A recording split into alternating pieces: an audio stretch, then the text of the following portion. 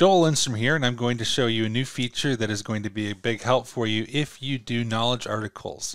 If you've done knowledge articles since CRM 2015 or 2016, whenever the new knowledge article functionality was added, you know that adding pictures hasn't always been really easy. You basically had to take your pictures, store them somewhere else, and then reference the URL. You can still do that, but there's a much better way to do that. Now, this was introduced as a preview originally in Wave 2 of 2019, but now it's just a standard feature. So I just wanted to show that to you.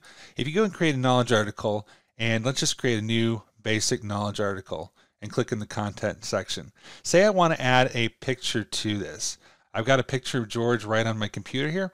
I can click the image button and I can click the from file, browse, and then I can simply add my picture of George to the knowledge article.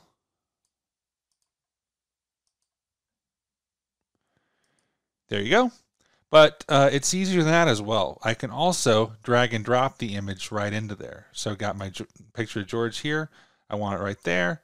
I click and drag and drop. So there you have it. Well, you can still have the images externally linked. You can also now just directly drag and drop them, and it will store those images in the Common Data Service for you. So now you can go update all your old knowledge articles and take down your external image sharing if you just want to have the images stored directly in the knowledge articles.